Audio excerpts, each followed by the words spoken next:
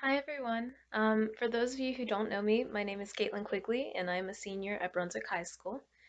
Today I want to talk about a bit of a sensitive topic, um, and that's mental health. So let's start up by just taking a few seconds to ask ourselves, how are we feeling today? Go on. What was your response? Did you tell yourself, oh, I'm fine? Or did you start remembering everything that you were planning to do today, allowing your mind to drift off to something else? Well, both of these are pretty typical responses for when people ask us this question. Why might that be, you may ask? Well, this question, just 5 simple words, requires us to look deep within ourselves, bringing us topics that we don't want to think about or don't want others to know about us. So what do? We shrug it off. We respond with, I'm fine, and then we drift to a less sensitive topic. But what if we didn't do that? What if we sit down with ourselves and ponder on this question for just a little while longer? Did you start thinking about the events of the day, of the week? How were you feeling in certain moments? Everything that may have been weighing down on you? Well, this question is a question that I have grown accustomed to asking myself at least a few times a week. And if I'm being honest, most of the time I respond with, I'm not okay today. I feel the weight of the world, every little thing that is just not going well in my life, all this pressure I put on myself, and I come to the conclusion that I just am simply not okay. But it took me a really long time to get to this point, where I can be honest with myself. Does that mean I don't try to hide my inner thoughts and feelings from others? No, but it does mean that I'm no longer lying to myself on a daily basis. Now, I know that most of you are pretty tired of talking about the effects of COVID. I mean, we're all just we just all just want this to be over with. But I think it's a really important thing to bring up, especially like how it has affected us mentally. So just bear with me for a little bit. Back in March of last year, at the start of this prolonged quarantine, we were sent home from school, from work, from our daily life with little to no information about what was going on. It started with a 2 week break, which seemed manageable and finite. That short break turned into staying home for a couple more months until the end of school. We were told that we would still have our summer, so there was still a little bit of hope. But then the lockdown extended and extended, and now over a year later, we are still here, still trying to deal with this mess with the little to no information we have and the ever changing rules and guidelines that have been incorporated into our lives.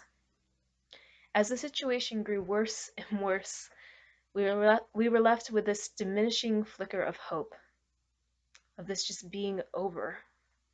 And even now, with the vaccine coming out to the public, it is still hard to see an end. The media and the people around us, they tell us to stay positive, that it'll all be over soon. But how can we keep staying positive, putting on a smile every day, when we can't see the end of this black hole that we were thrown into? And I really wish I had an answer for you, but I just simply don't.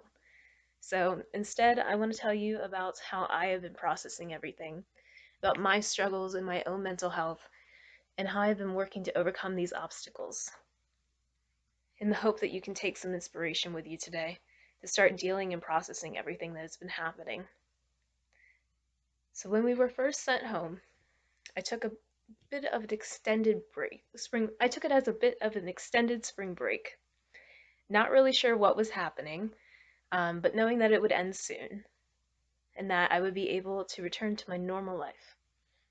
Honestly, at that time, I was almost grateful that we were sent home. You see, I was supposed to take the SAT about a week after we had been sent home, and I really wanted to study more for it, but I just couldn't find the time because I was just so busy. So I took it as like a blessing almost from God that He was allowing me to have more time to study and prepare for my future. Then we were told that we wouldn't be returning to school for the rest of the year. I questioned it, thinking about how everything would work for school and with an online setting, but I didn't sit down and ask myself how everything was affecting me. I just kept telling myself that the end was in sight, that I didn't need to process what was going on because it would soon be over. So, what's the point? Well, as weeks went by, I found myself losing more and more motivation, not wanting to deal with the state of the world, and therefore not wanting to even complete my daily tasks for school and even for my extracurricular activities. It got to the point where I just would waste hours on my phone or on my tablet, watching TV, YouTube videos, you name it. I just kept procrastinating, accomplishing anything, until it had to be absolutely done. But I still had some hope.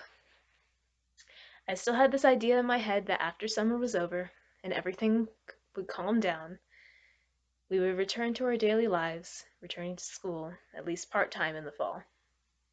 But once again, I was wrong. However, I tried my best to reset myself so that wouldn't happen again, the procrastination and everything. And I completely reorganized my room and I came up with ways to stay engaged in class, even leaving my camera on, big shocker there, for about 2 weeks of my classes. But then, of course, no one else did, and I lost the motivation to do even that, which is simply clicking a button. So I soon fell back into a slump, as I felt like I wasn't learning anything. All of my classes were too easy, and I felt like I had no one to talk to at school. I had lost all of my friends. So I kept procrastinating, and I couldn't do anything about it. So that October and November, I was filling out my college applications, and I finally got to take the SAT. And as I was doing so, I didn't feel any excitement surrounding my future. In fact, I was stuck in this state of nothingness, not really sure about how to respond to what was happening around me. I kept telling myself that I was okay because I didn't feel sad and I wasn't bursting into tears every 5 minutes.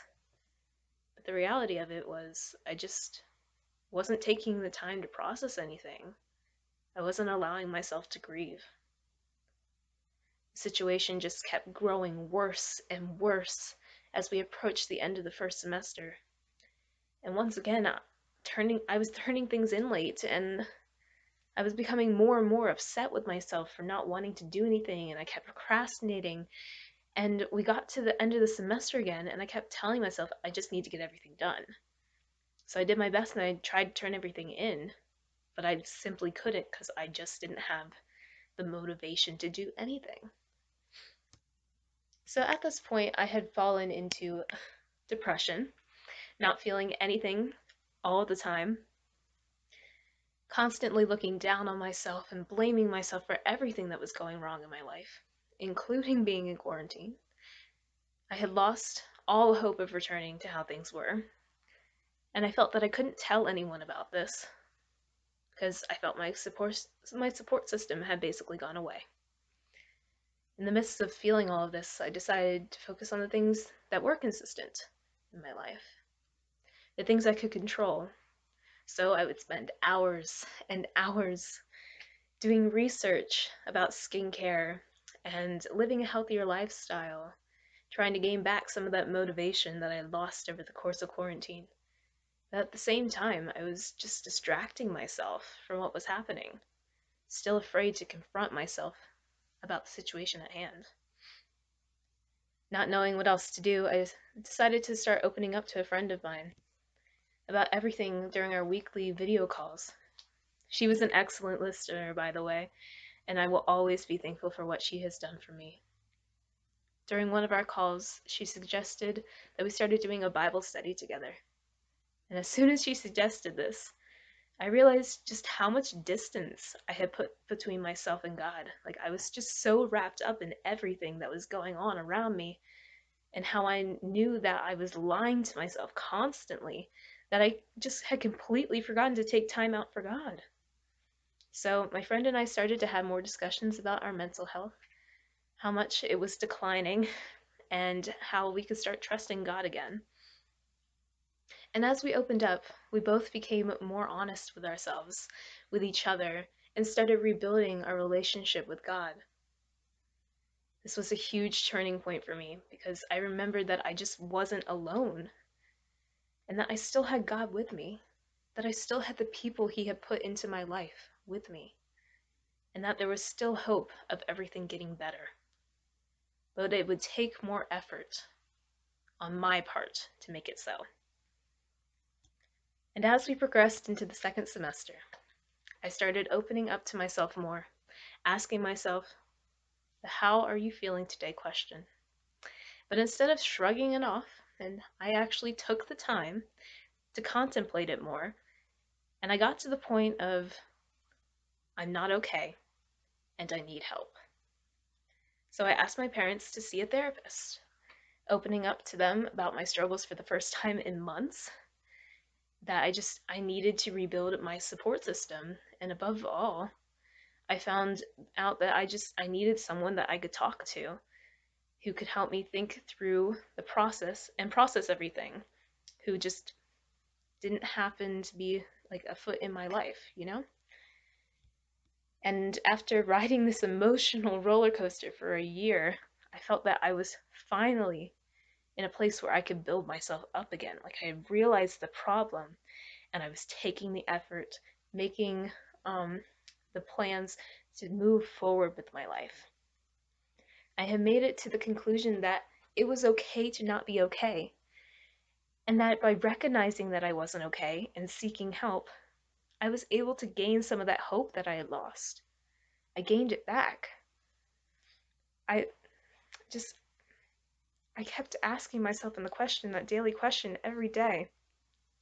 And I'm now at a point where there is just sometimes I can say I am okay because I keep taking these steps.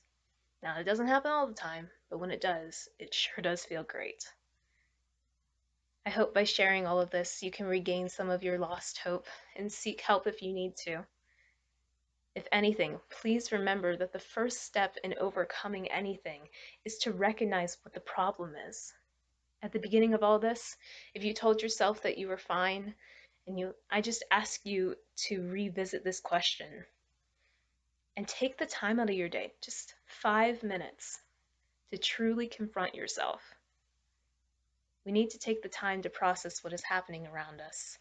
And by not doing so, we can and most likely will fall into a state of depression, isolating ourselves from everyone and everything around us without even realizing it.